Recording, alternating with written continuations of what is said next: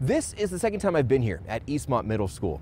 I'm John Franke in Sandy. Last year I was here when the cover art for a novel written by a teacher was unveiled. Well, now that book is being made into another form of media and taking the world by storm. You need to get your work done in class, and if you don't, then it's homework.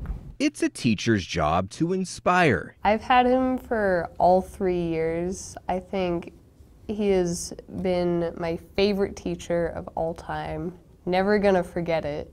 And there's no shortage of inspiration inside Marc J Gregson's classroom. So how cool is it to have a teacher that has not only a book published, but also is going to have a book turned into a movie? Yeah, it's really cool because, you know, he's famous, so it's really cool to be in this class. And he's a great teacher, too. About that fame, Gregson's book, Sky's End, hit the New York Times Bestseller list after its release earlier this year. This year I got like a New York Times instant bestseller, so I kind of think that that's amazing. Soon, Gregson's book will come to life on the silver screen. When you sat down to write this a few years ago, did you expect that we'd be talking about this today? No. No one was talking about it outside of Mr. Gregson's classrooms. I always felt like it was a pretty cinematic book, and so I've always when I visualized it, it kind of played like a movie in my head. 2, 1, 0. Gregson shared the news with his students,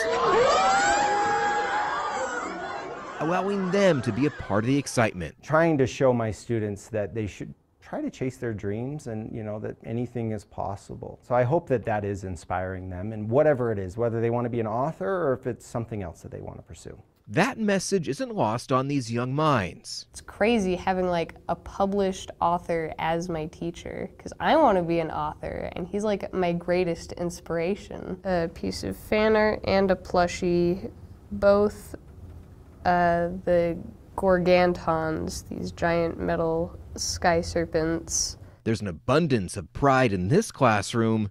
I think it's really cool, and I feel special because I'm I know him.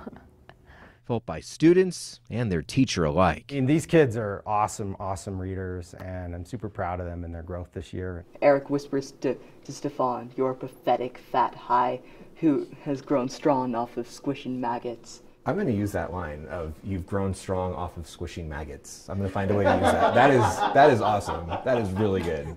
Right now, the book is being translated into several different languages, including French, Spanish, and German. It's the first in a trilogy.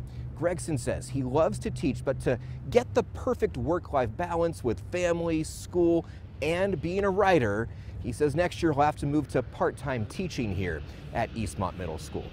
In Sandy, John Franke, Fox 13 News, Utah.